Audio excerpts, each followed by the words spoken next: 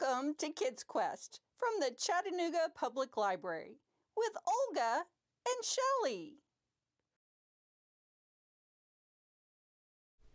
Do you know about pollinators? A pollinator is any animal that moves pollen from plant to plant successfully. Do you know why pollinators are important? Well, just think of your favorite fruit or flower. Without pollinators, there wouldn't be any fruits or flowers to enjoy. So it is important that we take care of our pollinators.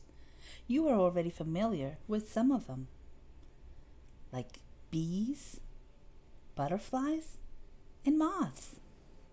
But did you know that many other animals can also be pollinators? Such as snails, lemurs, hummingbirds, mongooses, lizards and geckos, shrews, honey possums, bats, and even flies. Let's take a closer look at some of them. This is the black and white ruffed lemur, and it is the largest pollinator in the world. And this is the tree they pollinate. It's called the traveler's palm, and it can grow as tall as 40 feet.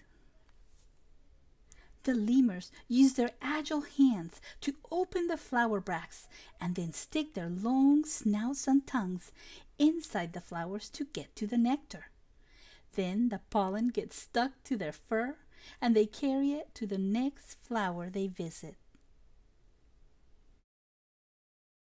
No other animal in this habitat is strong enough or agile enough to pollinate this plant. In tropical places and in deserts, bats have an important role as pollinators. They are attracted to flowers that open at night and are white or dull colored with a strong smell.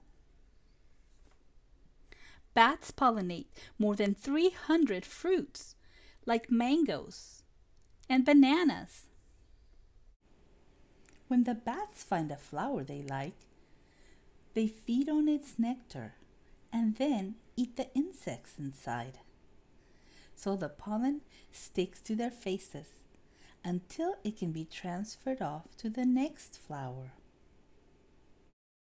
Beetles are also pollinators, and there are more types of pollinating beetles than any other species of pollinator. They are attracted to white or dull-colored, bowl-shaped flowers that open during the day. Beetles go in search of pollen and other flower parts to eat, and as they do this, some of the pollen gets stuck to their bodies and they carry it on to the next flower. In the United States, hummingbirds are particularly important pollinators of wildflowers. With their long beaks and tongues, they can reach deep inside tubular-shaped flowers to reach the nectar hidden inside. As they thrust their beaks inside the flowers, their faces become dusted in pollen. Hummingbirds need to eat often, and they carry the pollen on their faces onto the next flower they visit. I hope you have enjoyed looking at a few of the many unusual pollinators that live all around us. Thank you for joining us, and stay curious.